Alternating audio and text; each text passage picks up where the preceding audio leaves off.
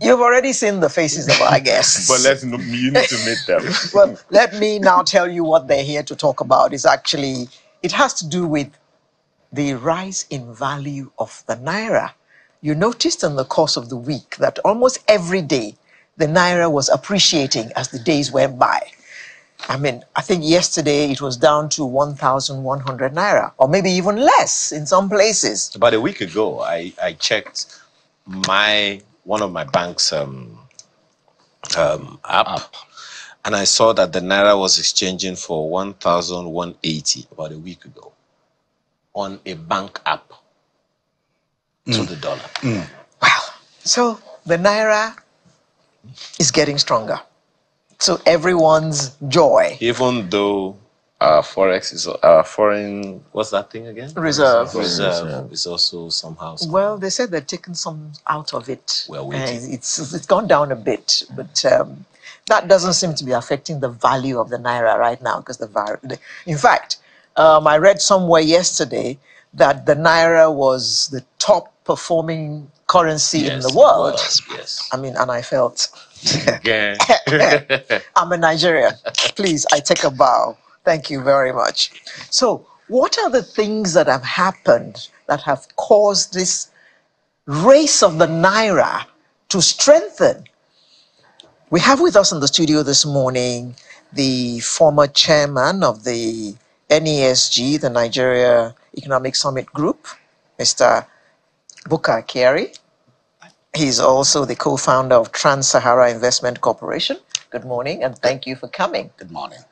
You haven't appeared physically in a long time. In a while, yes. So we're very happy to see you with us in the studio. Yeah.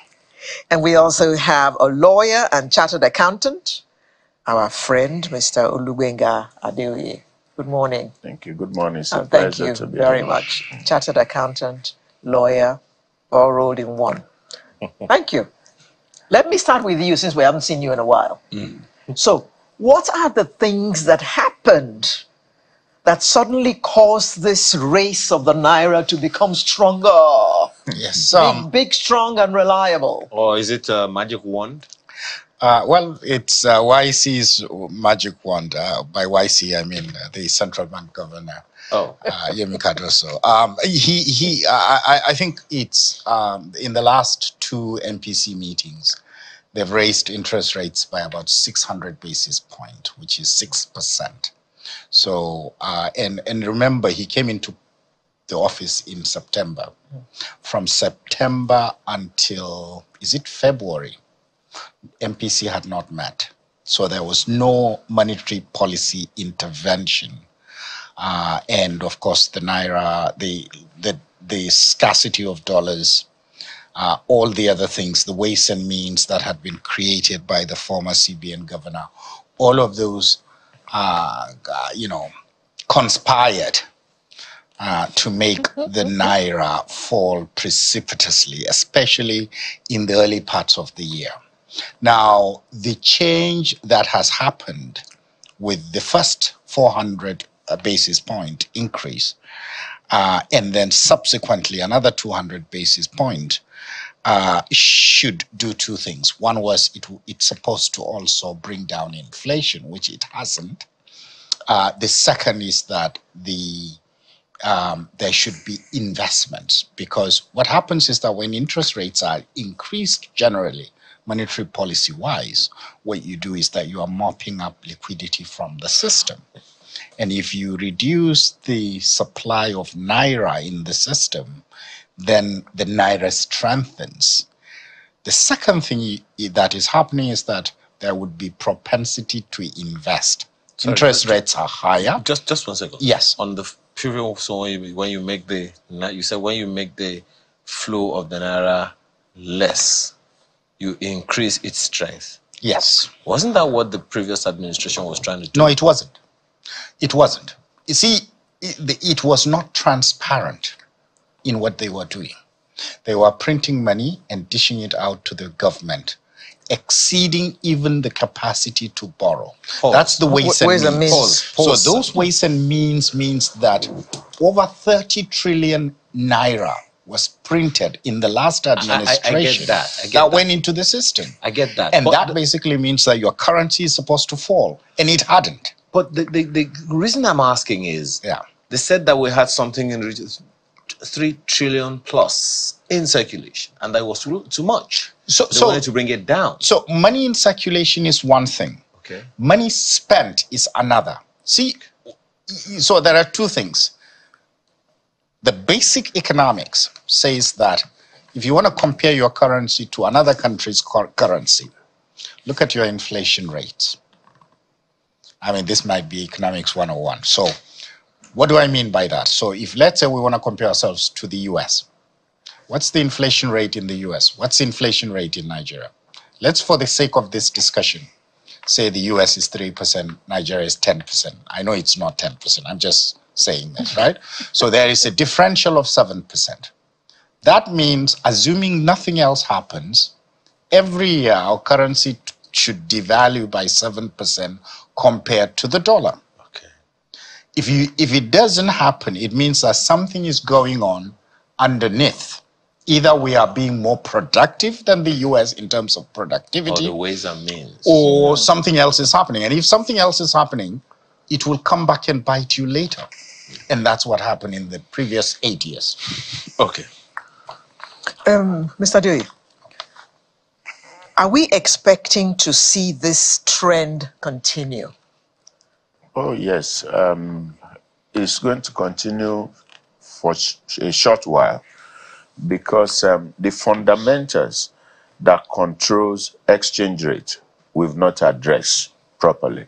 Now, if you look at, a lot of people think we have more money. That's why, dollar in reserve. That's why Naira is gaining.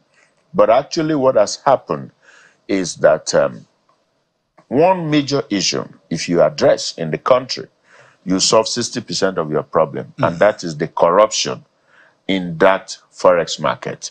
So if you recall, the CBN governor, and I give it to these guys for what they've been able to do, forward contract on foreign exchange, that obligation that central bank need to redeem, they discovered that over $2.4 billion has no backup. Yeah.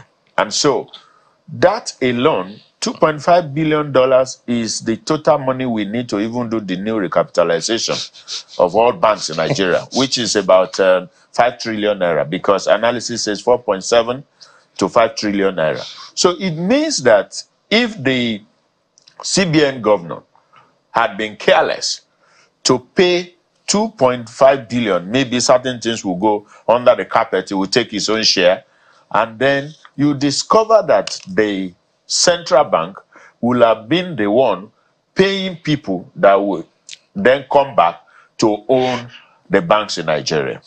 So, first thing is the issue of eliminating corruption in that system. So, forward contract, you can't bring a fake paper and get money from the CBN. The second thing is the body language of the governor of central bank is showing people that are involved in over-invoicing and round-tripping that, look, don't go near this guy. You are going to be in soup. Because $2.4 billion that he declined paying is an indication that he was not going to allow all of such. So what has happened is that in the last 7 days, the foreign exchange market has become the buyer's market. And I had an experience yesterday with a client who wanted to purchase $5,000 from a bureau de change. They offered him 1,200 to a dollar. I asked him to ask other people. Another BDC offered 1,148. And I assisted him to send message to those people that, sorry, we are not buying from you because your rate is too high. Don't bother to pay to the account. You know what happened? 30 minutes later, this guy said, no, I'm going to pay. How much did you say you got it? do 1,150. And I said, okay, this 2 Naira is not a bad idea. Now, you purchase from this party and from that other party. What has happened is that those that are using it to trade and shortchanging the economy, over-invoicing, you want to buy something that is $1 million, you are bringing invoice of $10 million. The central bank is now awake. I'm sure you are aware that 20-something human beings have been laid off and been removed from the central bank. 60 now, yeah.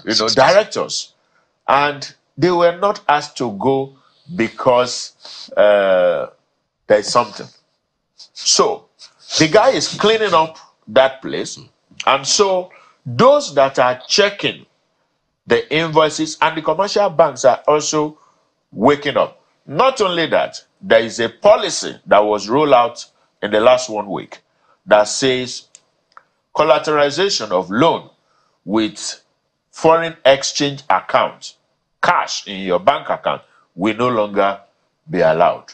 You can use euro bonds, and so your money must translate to real economic activity and investment. Not only that, the recapitalization of banks, the banks with international authorization will now be 500 billion. 500 billion is like $500 million. And guess what? Those that will invest, they've started the activity of bringing money into the country.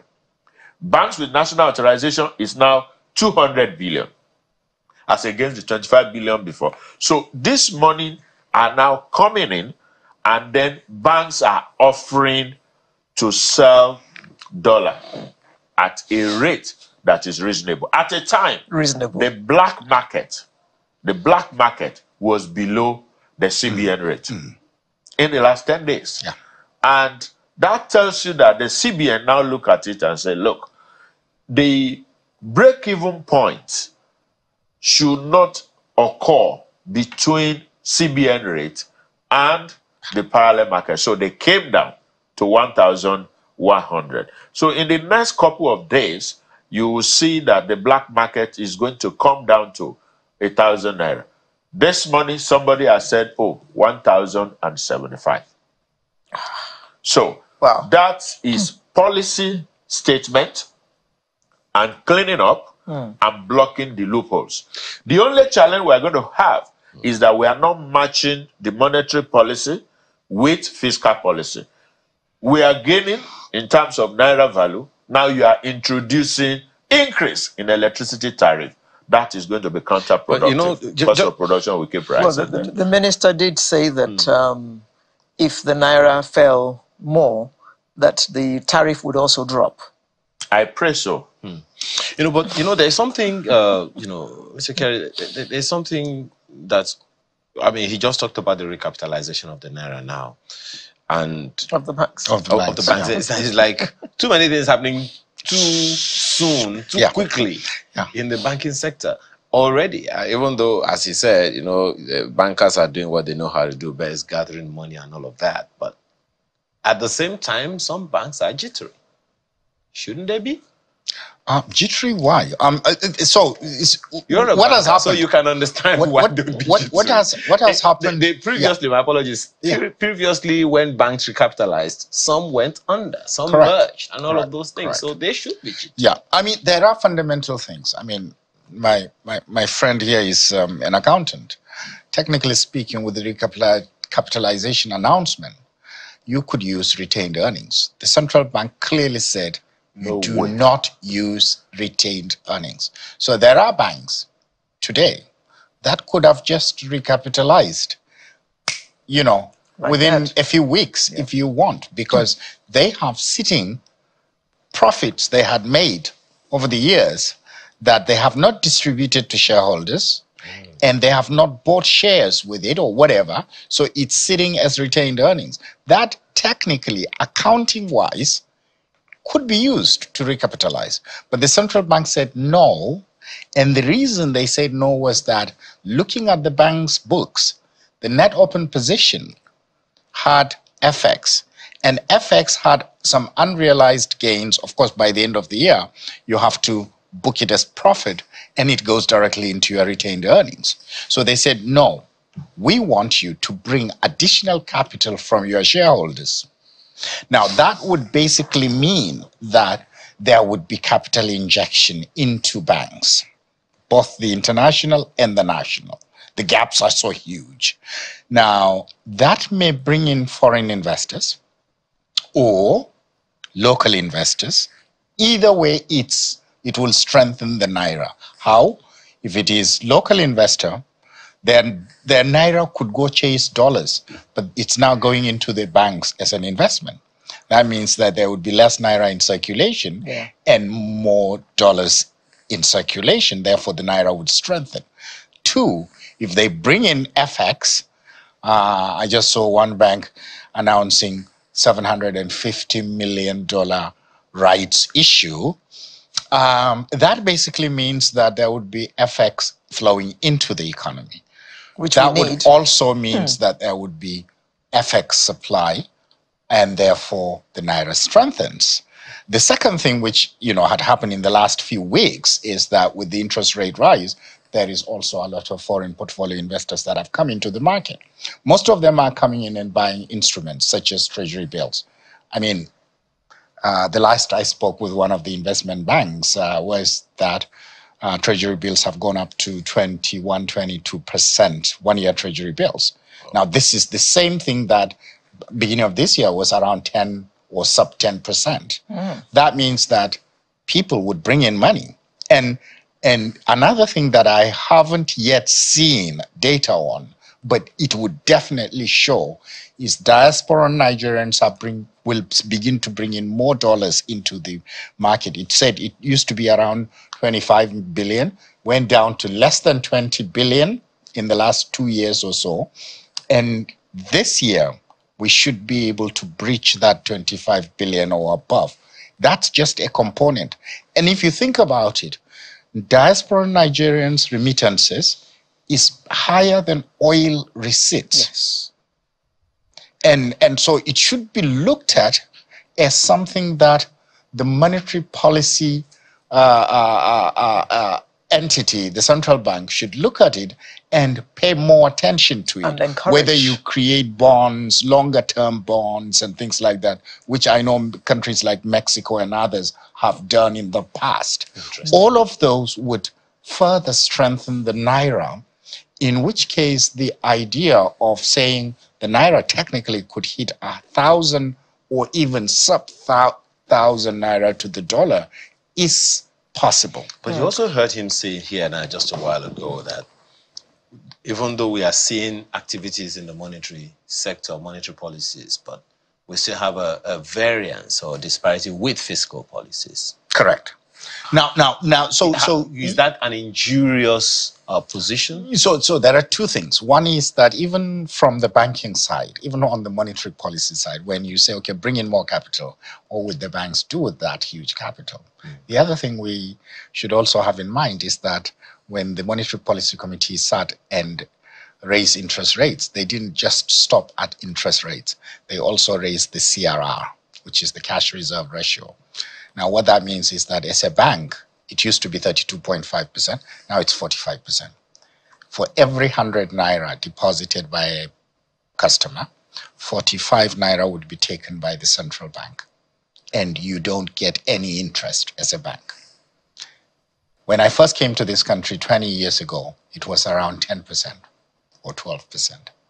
Today it is 45%. That means that a portion of the capital that could be used to lend has been quarantined and it's not earning any interests. Now, that, after you've done that, and then you now ask them to recapitalize, when they start releasing CRR, it will also have an effect on the liquidity position of the economy. So you have to balance things. Of course, the other culprit on the other side is the fiscal side of the equation or the economy.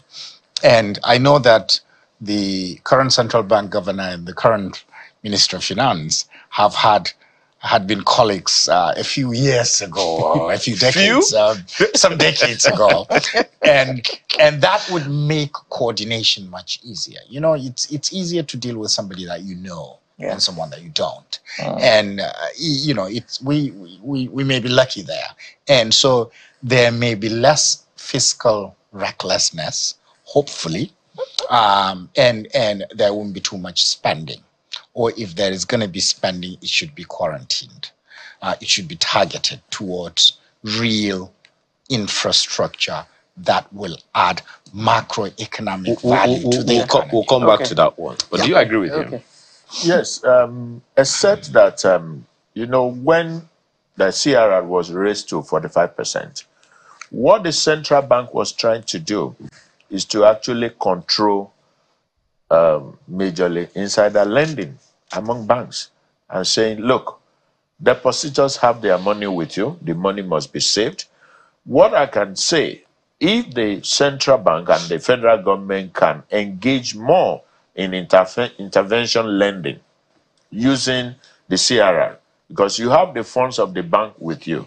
On the other hand, the central bank can become guarantor to borrowers in the real sector, especially the MSME.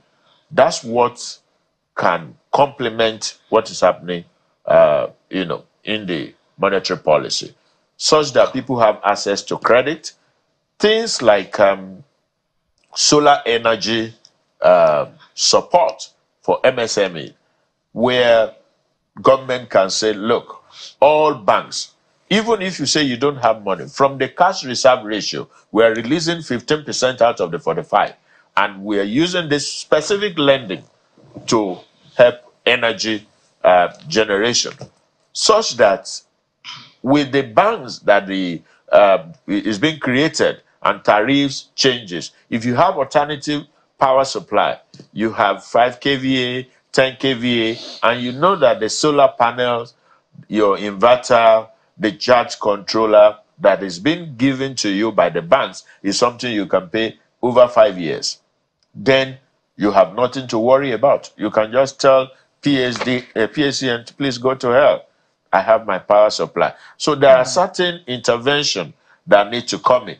Now that people will not be able to afford electricity in some places, we need to look at that cash reserve ratio and say, can we take 15% chunk out of it and say, banks, you are lending to this specific sector, and then the central bank can be a guarantor to that. I think one thing about the CRR is that, you know, it's one of the things that the current central bank governor did to clean up the mess that he found out. And what I mean by that is that the former CBN governor had something called DCRR, discretionary cash reserve ratio. So at the time, you know, during those 8 years or so, CRR was supposed to be 32.5%. It varies. But the effective CRR has, for some banks, it had gone up to 60%. I know a bank that had even hit 100%, meaning that every Naira deposited, the central bank governor had taken it away from the bank.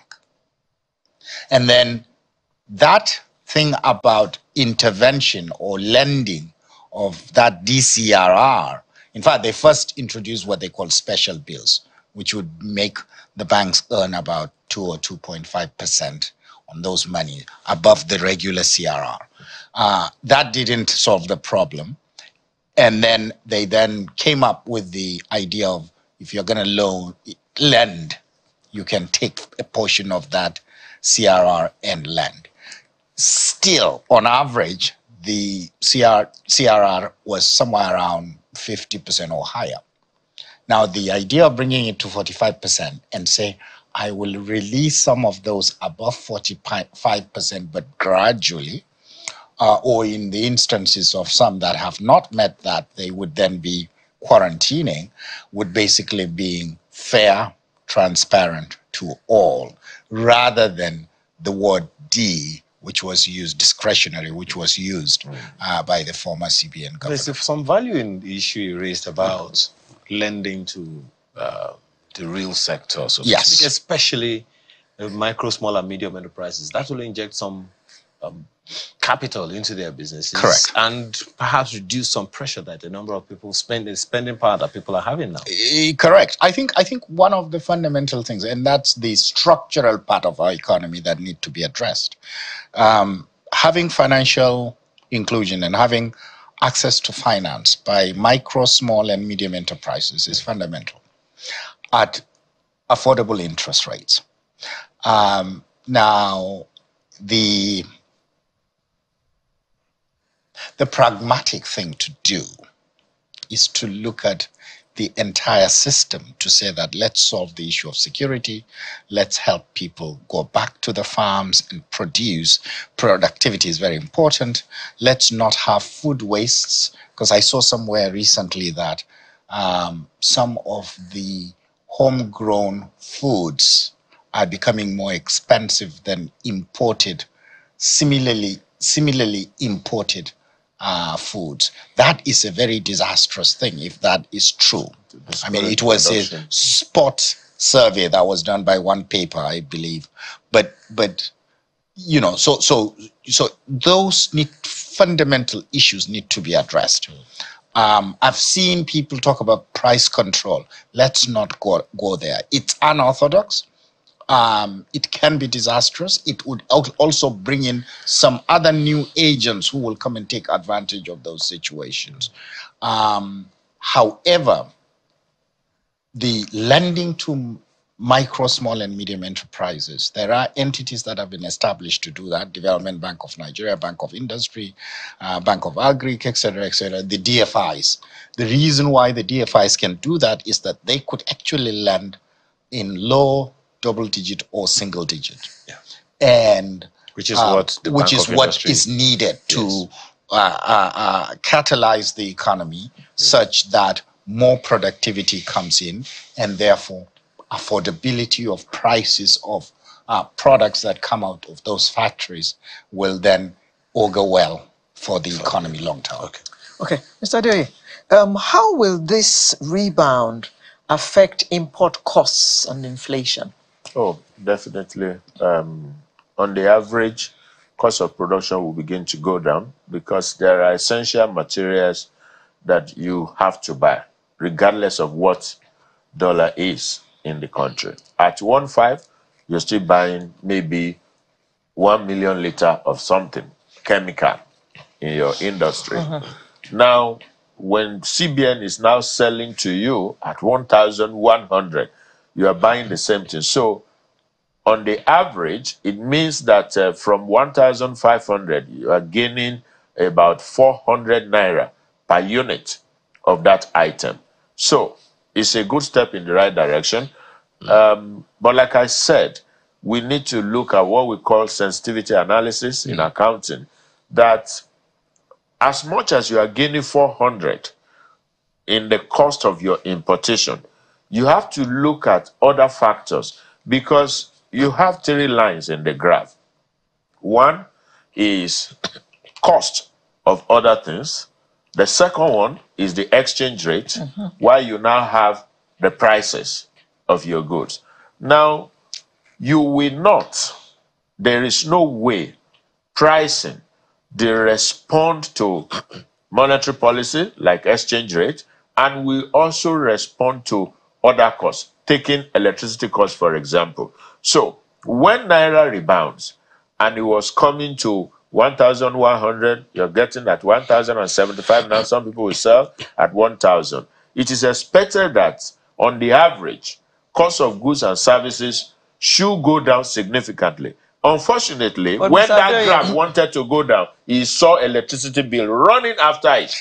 And so the graph doesn't, and you know, you don't want to wait. It's like a bullet coming to hit you. You just have to run. And that's why we may not experience too much immediate change in prices unless we address other costs. Mr. Adeoye, but you are aware that once a cost goes up in Nigeria, it is most likely not coming down.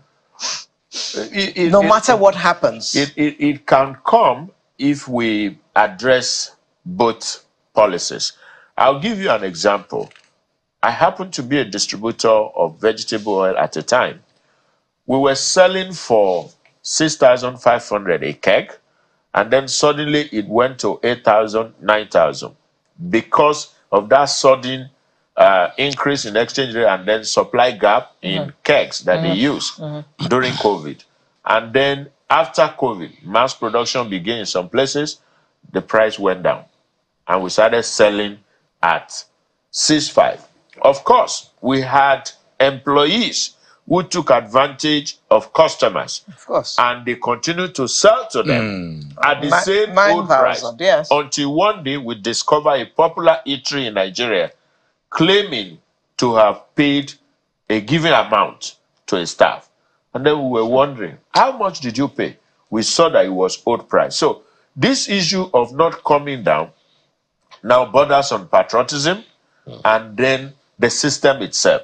It's all about corruption. Yeah. Right. It's all about corruption. So you see people who have nothing to do with dollar saying purple has gone up. Why? Because of dollar. Yeah. So I see, because there are other things affecting that person also. When he sells that purple, he's going to get electricity, he's going to get diesel, he's going to get PMS. So he's using dollar as the excuse for his increase in price. So that's why it's an holistic decision you have to make, and you have to sit down and look at the graph, sensitivity analysis. If we suddenly allow this to go up, what will be the effect on other things? Interesting. So that we don't have a wrong break-even point. Mr. Carey, you mentioned the income from diaspora people earlier. The remittance. Yes. Let's look at that closely. Some countries actually train staff for export. Yeah. And they make money out of it. Looking at the amount of money we get from these remittances from our brothers out there, is it a possibility that we can consider? Because there's so much money coming from there. You say that amount, the amount we get from it compares with the money we're making from crude oil. So it is something that we need to pay attention to. And can part of that paying attention be actually putting a system around it and making it formal? The government is supporting this with this and this and this because it is expecting XYZ amount from it. Yes, and one has to be cautiously optimistic when you want to put something like this in place. The mechanism for attracting remittances from Nigerians in diaspora is to make it convenient.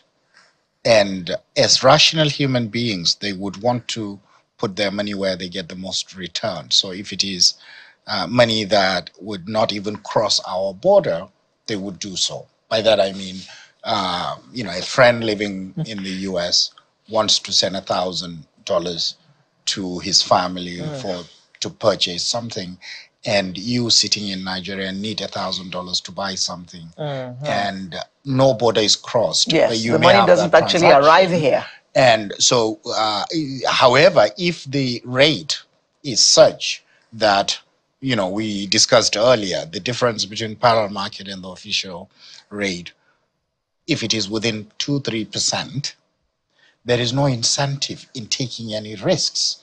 I could send my money knowing that I'm getting the market rate.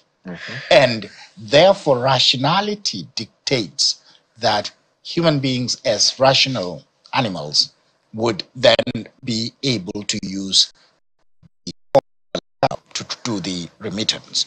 Now, with that then, it means that the central bank can begin to monitor these. And as more people move to Canada, more is coming from Canada versus the US or whatever, and more coming from New Zealand or Australia, whatever. Now, what happens is that there are some countries that long time ago, 20, 30 years ago, India was exporting its talent. Educational system remained great in India. Just like in the 60s in Nigeria, the educational system was sound. Some of us went through free public education that was sound. And when you go to the US or you go abroad for graduate studies, you've covered many of these things in your undergraduate days, and therefore you become extremely competitive. And so are you in the industry. Now, that can be a strategy. You know, the discussion about AI, this discussion about the information communication technology, all of those would add to the skilled manpower such that these days they don't even have to park their bag and live abroad. They could be here in Nigeria and be working for people abroad. And be earning dollars. And all of those need to be made so easy for them to earn that. And it will add to the economy. Okay, just one simplistic... Okay. Beyond convenient remittance system in place, in economics, there is what we call invisible hand theory, which motivates you to channel your investment to a given geographical location or refuse to. So, if we want Nigerians in diaspora to remit more money into the country, we need to look at our ease of doing business in the country. Take, for example, you are in the US. You want to send money to build malls, to set up farms, to do something. In 3 days, you've received 10, 20 regulatory agencies. NAFDA, SOS, this one, this, the wole, or whatever you call them. So, are those the invisible hands? Yes. Those are not invisible. You can see them.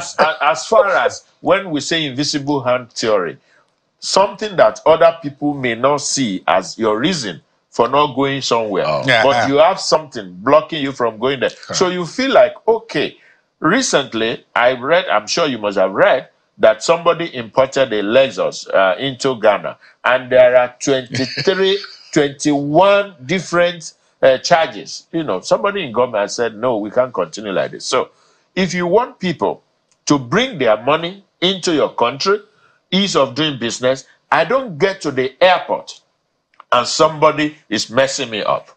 Look, the way we run our taxi system at the local airport, I'm still looking for opportunity to meet Keyamo. This is total nonsense. You come in, 10, 50 people will say, taxi here, it has AC, daddy, where are you going? Even as you're walking into your car in the car park, that is a very bad system. Psychologically, it can discourage you from bringing your investment. So you need to address this. Land titles is very key. You're buying property, you're not getting CFO, you're looking for approval, you're not getting it. You need maybe NAFDAC number, whatever.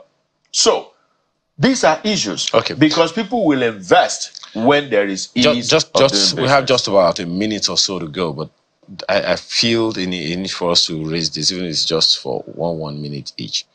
The challenge of communicating these ideals that we have discussed from government to the people. I mean, you are not government officials. You have given postulations and a number of people can reason with you, but convincing people that these things are needful now, it's a significant challenge, isn't it? You mean, which people are you talking to? From government you are talking about to the people. Government. Why are you using adjective to qualify government as people? Convincing government. That's what No. Government convincing the people that these things are needful for now. Because what are the things that are needful for all these issues? I mean, expensive times. The president called it is very key. Exactly. Important. The president called it baby steps of pain. Correct. They aren't baby steps. They are like big punches. I want to suggest for the next 6 months, my brother, the Minister of Finance, we are from the same compound. He's an Irungo man in Abeokuta. He's my brother, my elder brother. He's doing very well. And the guy in Central Bank, they are doing very well. One more thing they need to do, the two of them should have, with the Minister of Trade and Investment, the three of them need to have regular conversation with us in the country. If possible, monthly press briefing. Just take maybe 10 issues. Monetary policy, fiscal policy. This is what we are doing. This will be the effect. Expect this graph to happen at so time. Now, communication helps people to trust you. Thank you. If you don't talk to us, we cannot trust you. Yes, sir. Indeed, I think that is the suggestion I would make, is that communication, I had a manager a long time ago who told me that the quality of your communication equates to the quality of your life. As a nation, the quality of communication need to improve. The frequency need to improve. Quality means that you actually look at the policy and the implications of the policy, both positive and negative. You don't just come and talk about the positives and then the press now comes up with the negatives, and the credibility of the government falls. Okay. Now, what we need to have is more comprehensive, more frequent, high quality communication to the citizens. Well, perhaps, I don't know, well, FECOMNet on X says, has the rebound affected prices of fuel and diesel? Well, don't answer that Well, one. we are expecting the price of diesel to go down.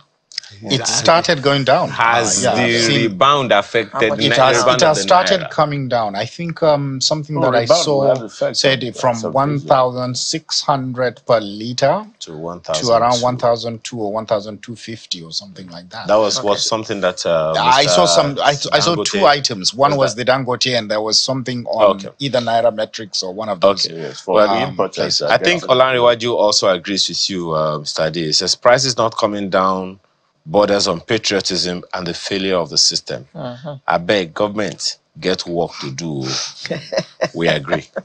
We asked for the job. Thank you very much, Mr. Lubenga Adeoye, a lawyer and a chartered accountant, as well as Mr. Buka Kiari, former chairman of the NASG and co-founder of Trans-Sahara Investment Corporation.